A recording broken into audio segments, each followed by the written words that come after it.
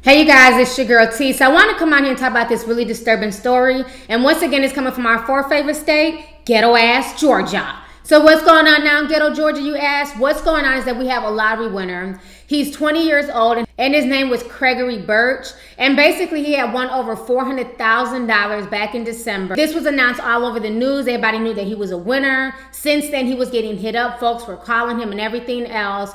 And just recently, just a few days ago, this man was murdered for his lottery winnings. This entire situation is so disturbing. I want you guys to go ahead and watch this news clip. I'm going to come back with the rest of my commentary.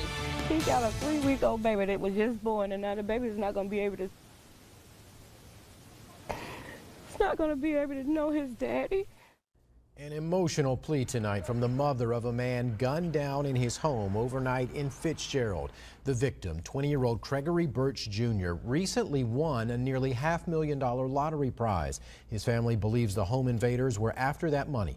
WAOB News 10's Wright Gazaway is live at the scene. Wright, you had an emotional conversation with Birch's mother and girlfriend.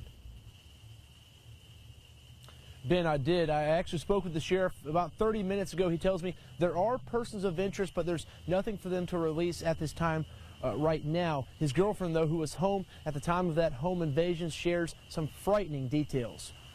GBI agents processed this murder scene in Ben Hill County. Just hours earlier, Jasmine Hendricks says a shotgun blew open the door and 3 masked, armed men ran in. When they came in, he said, "Don't do it, bro. Don't do it in front of my kids."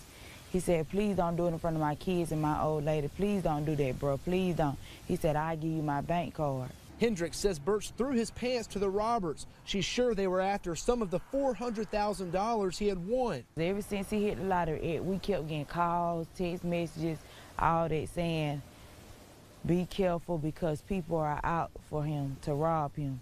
Hendricks says the men shot Birch shortly after realizing his wallet wasn't in those pants, killing him instantly. They took my man from me. They took my son, daddy from him. Both of my sons. I couldn't live with myself if I don't know what happened to my child. Tonight, Hendricks and Birch's mother begging for justice. That's all I ain't worried about nothing about the house, no nothing. I want to know who killed him. That's what I'm worried about. And I love CJ. I just want somebody to know. Whoever have any information, please contact the police department.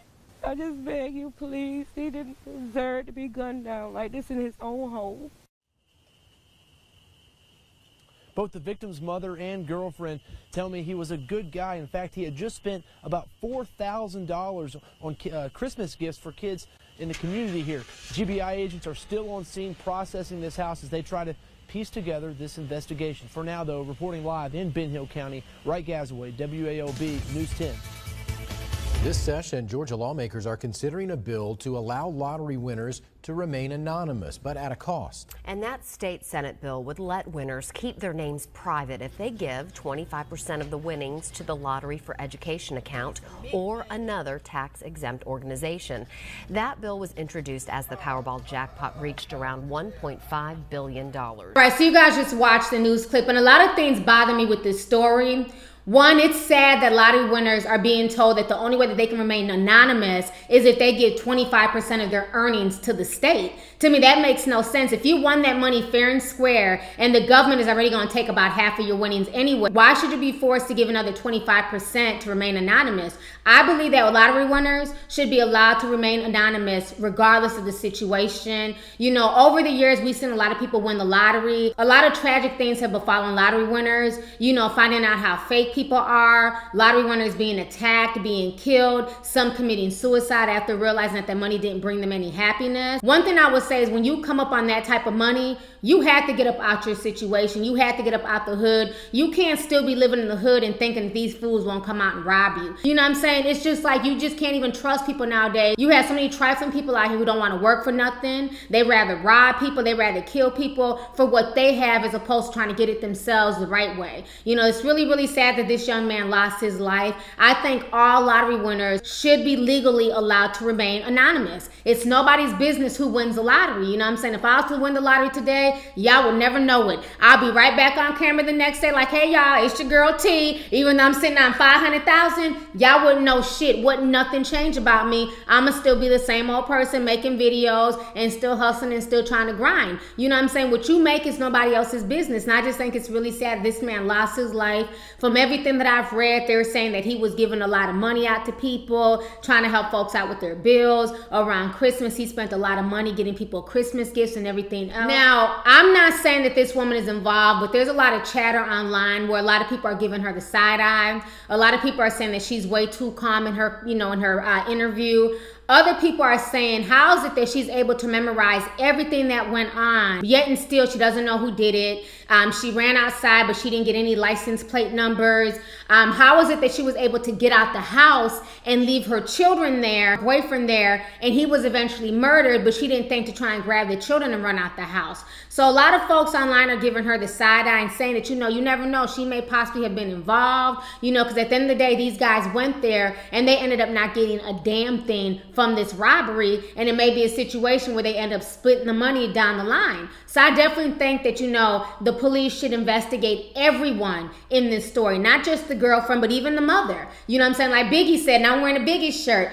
Number 3.